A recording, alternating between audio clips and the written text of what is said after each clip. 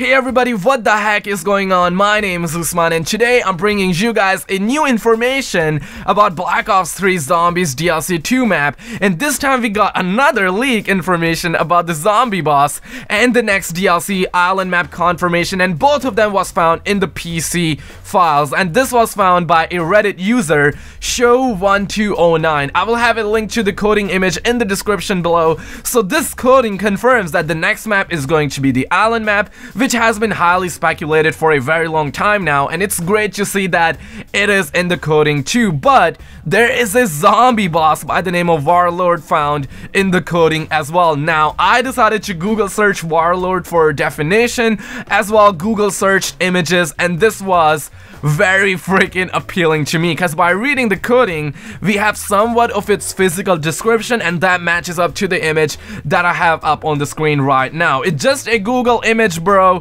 It does not mean he's going to look exactly like him. It's just there for me to better explain to you guys. The coding also suggests that he's going to use electric as his special attack, kind of like Panzer in a way. Now if you guys have watched one of my videos where I talked about the potential leak about us getting the Thunder God Gun in this map, that has the correlation with the skull of Nansapwa, who is a thunder god.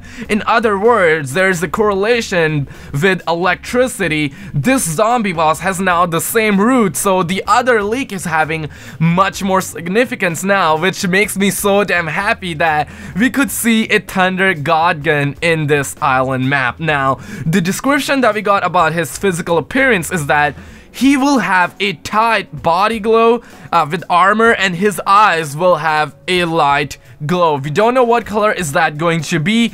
Red, blue, or green seems very likely to me. So let me know what you guys think about this in the comments below. And this is pretty much it for the information. If you guys are damn excited about this DLC 2, give this video a like, share with your homies, and subscribe if you are new as well. I will have other DLC 2 informational videos linked down in the description below, along with the source link as well. So yeah guys, that is really about it.